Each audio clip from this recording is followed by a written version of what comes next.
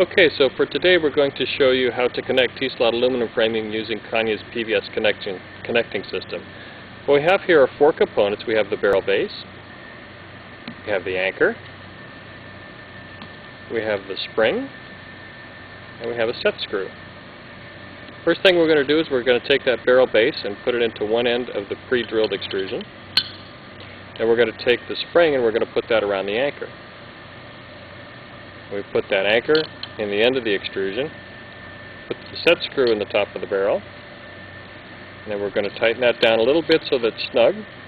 What you have there is a spring-loaded connection, and you see that that's completely captured. That's not going to fall out.